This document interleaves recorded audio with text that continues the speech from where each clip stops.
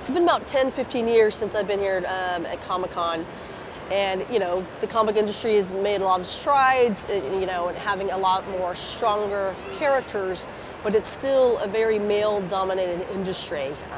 Female characters are still sensationalized, you know, with the way they look, the way they're drawn, the way they're portrayed. Not all women look like Wonder Woman or Batgirl or Catwoman.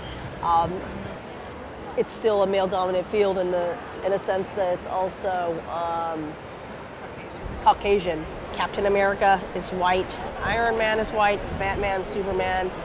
There's few African American, Asian heroes. I'm Filipino American. I don't think we're being represented at all. I can't even think of an Asian character.